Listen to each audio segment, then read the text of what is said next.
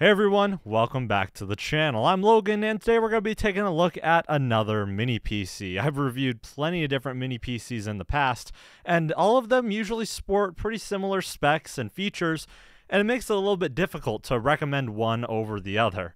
But today we're going to be taking a look at this MINIX unit right here, and I really think that there was a lot of attention to detail taken when designing this little mini PC, and it really stands apart from a lot of the other cheaper options on the market. Now, the MINIX Elite EU715-AI is not the most attractive model name on the market right now, and I'm probably not going to be repeating that for the rest of the video, but I've reviewed one other MINIX unit in the past, and I really feel like this is an up-and-coming company that's going to be competing with the big players in the market, like Minis Forum.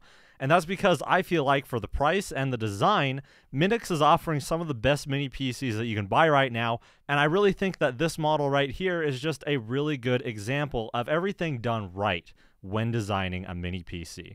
Now inside the box, there's not really any surprises here. You get the mini PC itself along with a VESA mount, and all the cables that you need, like a USB-C power adapter and cord, as well as an HDMI cable and a couple of other screws for getting everything put together. And something that I really want to emphasize here is that USB-C power adapter, and on the surface, it really just looks like any old USB-C phone charger, but reading the label, this is actually a 100-watt USB-C power delivery charger. And what's really exciting about that is that it won't fry your other devices if you plug something else into it that's not this mini PC.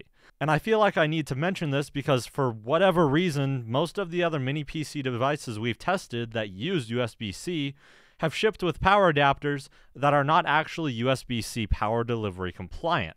And what that means is that usually they just output 20 volts on USB-C no matter what you plug into them. There's no communication between the device and the charger about what voltage should be sent. And this means that if you plug a bad charger into your phone, it might explode. So seeing that MINIX actually put in the work to include a power adapter that's safe for other devices isn't something that I should be praising them for, but unfortunately in this market, cutting corners is pretty common, so I'm going to have to say I'm really impressed that they at least went this far. Now, the mini PC itself is actually a really nice little unit. The whole thing is aluminum except for the top panel here, which is plastic to provide ventilation for the CPU, and it has some really solid I/O. We see that DC-in USB-C port, along with a 20 gigabit USB-C port, HDMI, DisplayPort, a 10 gigabit USB 3 port, and dual 2.5 gigabit Ethernet ports, which is going to be really good if you want to be hosting stuff on the network. My unit here came with a 1 terabyte Kingston SSD and 32 gigabytes of Samsung DDR5, which is really good to see name brand components in a PC like this. And I feel like it means they want to be taken more seriously than all of the really cheap mini PC manufacturers on the market right now. The cooling solution is also pretty big for what I would consider to be a very low-powered, efficient 28-watt laptop CPU. This is the Core 7 Ultra 155H, which is pretty respectable here in 2025. It's not the craziest CPU that you can get right now, but I really feel like it fits a compact and cool little mini PC like this. Once all that was done, I went ahead and plugged in my monitor, power, keyboard, and mouse, and got booted into the included Windows 11 installation. And as is my usual disclaimer here, I don't know where this Windows installation came from. It does have a Windows 11 sticker on the bottom there, which would seem to indicate there's some level of credibility. I don't know if it's a legitimate installation. I really hope it is.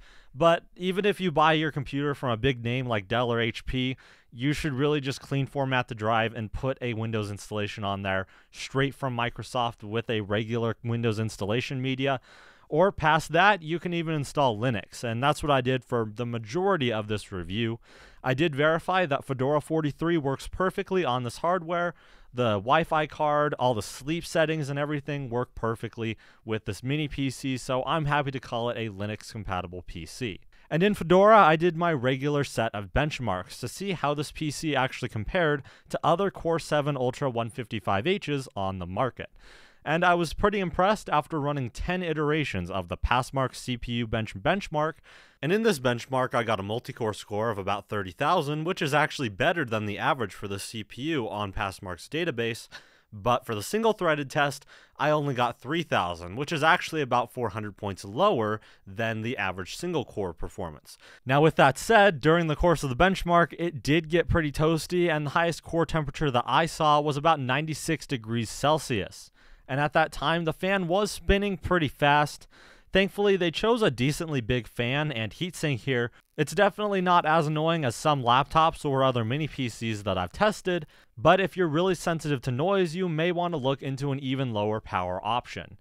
MINIX actually makes a silent mini PC, which I tested earlier on this channel, and I even ended up using that as my main PC for a little while because I was really interested in the idea of a completely silent mini PC.